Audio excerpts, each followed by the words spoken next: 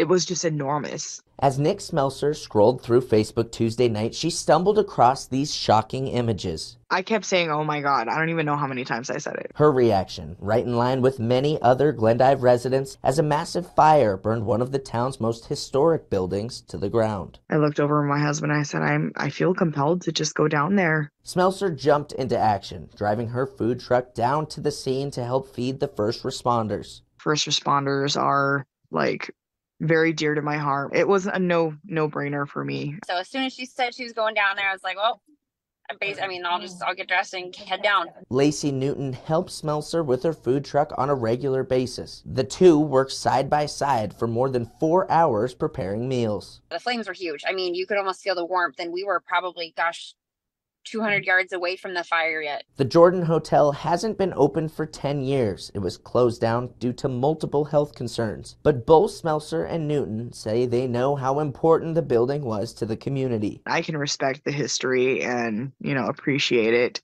And it really is sad to see it up in flames. It is sad that this happened because it did mean so much to so many people. A local landmark now gone. But these women say they actually left the scene feeling grateful. Grateful to live in a town always willing to lend a helping hand. Unreal how amazing this community is. It's inspiring and it's really moving. In Glendive, Charlie Kleps, MTN News.